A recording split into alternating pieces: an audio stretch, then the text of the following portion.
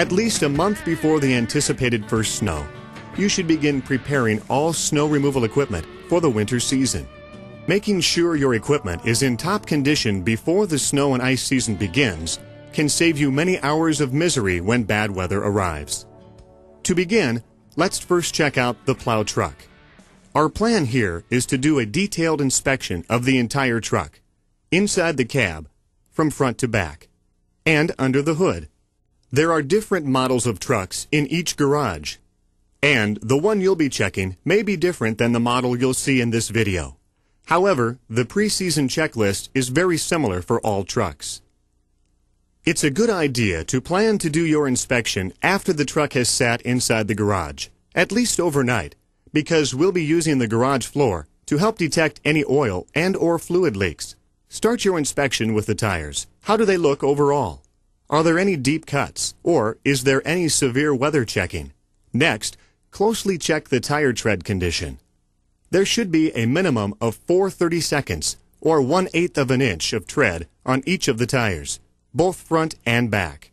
You'll also want to make certain the tires have enough pressure by checking them with a tire gauge. The tires should be inflated to the pressure indicated on the tire's sidewall for the appropriate weight of the vehicle. When checking the rear tires, use a flashlight so you can see the tire sidewalls between the duals. While you're checking the rubber, you'll also want to look closely at the wheels. Check to see if the wheel lugs are tight and if there is any indication that they have recently slipped. A bright mark to the side of each wheel lug is a good indication that the rim has spun. Some operators always center the valve stem between two lugs when mounting a wheel. Then, by just looking at the stem location, you can quickly identify a rim that has spun. If you note that the rim has moved, tighten the lugs. If this becomes a reoccurring problem, make certain you tell your shop mechanic about it. Also, check the axle bolts and make sure they are tight. And look for any indication of leaking around the wheel seals. If you see anything suspicious, mention it to the mechanic. That takes care of the tires and wheels. Now turn your attention to the hydraulic system. There are a number of hydraulic valves and hundreds of feet of hydraulic hoses on the plow truck. So take your time to check all that you can see. Check for oil leaks along each hose and around each fitting. On most trucks, you will want to raise the box to get a good look at many of the hoses and fittings. Once the box is raised, make sure to put the box stops in place. Then lower the box onto the stops before you start your inspection. Equipment vibration over time may make a hose shift from its original position. Hydraulic hoses should not be pinched, constricted, or rubbing against another surface. Point out any potential problems you see to your shop mechanic. Oil leaks can also be identified by checking the garage floor for spots where hydraulic fluid may have dripped. Hydraulic fluid is clear to amber or possibly red in color. Behind the truck cab, check the hydraulic oil level with the sight gauge on the oil reservoir tank. The tank holds approximately 30 gallons of oil. If the sight gauge indicates you need to add a large amount of oil, make certain you tell the mechanic about it. Lights are next on your checklist. Start with the amber warning lights mounted above the truck cab. These lights should be on at all times when the truck is operated with a snowplow or wing, because this equipment makes the truck over width. Make certain they work properly. Brake lights. Do they work when you depress the brake pedal? If there is no one else around to help you check, look for reflections on the garage door. Headlights. Turn them on and then get out of the cab to make certain both sets are working. The chassis headlights and the higher plow lights. And don't forget to check both high and low beams. Turn signals. Check both the left and right turn signals. You cannot always trust the dash indicator arrow. So the only sure way to ensure your turn signals are working properly is to get out of the truck and check both the front and back signals for correct operation. Clearance lights. These mark the width of your truck for other drivers. Make sure those on the front of the cab are working as well as those at the front and rear corners of the dump box. Sander light or lights. Located on or underneath the back of the truck box, These light the spinner so you can see the material being spread. Light-duty wing lights. Mounted behind the cab, they provide light on the wing. Heavy-duty wing lights. Located high on the wing frame, they shine down so you can see the wing at night. Strobe light. Located at the back of the dump box, the strobe light helps make certain drivers can see the truck in poor visibility conditions. Lastly, check to see that all reflectors are in place, amber to the front and red to the rear on all four corners of the truck body. Inside the cab, check the engine air restriction indicator on the dash. The expanding yellow area indicates that air to the engine is being restricted by a dirty air filter. Filters should be changed before the yellow reaches the red danger mark. Check all other gauges and controls in the cab for proper operation. Now it's time to get under the hood to make sure the engine is ready to meet the rigors of the upcoming snow removal season. Fuel filters should always be changed at the beginning of the season. Also, check for water in the fuel-water separator. Drain any water that is visible. At the same time, look for any fuel leaks. Check for evidence of leaking fuel along the fuel line and on the garage floor. You can, of course, identify fuel by its smell. Engine oil is next on your pre-season checklist. First, check the oil level with the dipstick. Add oil only if it is below the add mark. Avoid overfilling. Whenever you have the dipstick out, check the color of the oil. Make certain it is not a chocolate milky color, which could indicate antifreeze is getting into the oil.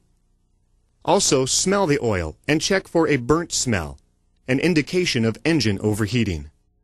Also, look around the engine for an indication of any major oil leaks.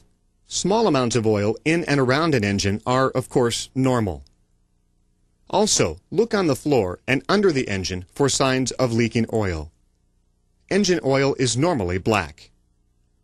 The engine coolant system is next on our checklist. Check the radiator coolant level and add the required amount. If an unusually large amount of coolant is required, make sure to tell your shop mechanic. Next, check for coolant leaks, especially around hose connections. Also, look for wet spots on the radiator as well as on the garage floor.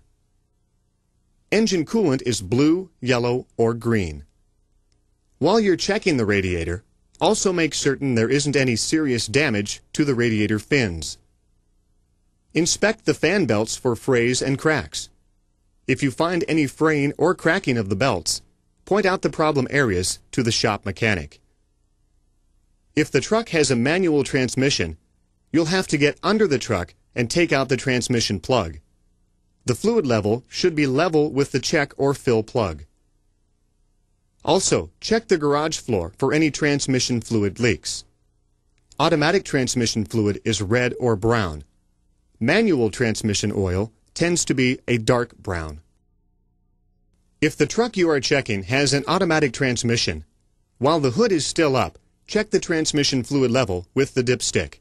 Add transmission fluid if it is below the add level. Never fill beyond the full mark. We're now on the home stretch of your truck pre-season inspection. Take a look inside the truck toolbox. Check first for tire cables or chains. Pull them out and make sure they are in good condition. It is also a good idea to mount them, just to be sure they fit. Also, make certain the toolbox contains towing chains, extra plow and wing pins, extra pin safety clips, and the tools you think you may need out on the road. Check too that you have a hand shovel, which can be in many places, but usually is attached or in a holder behind the cab or on the dump box. Now, check one last time inside the truck cab.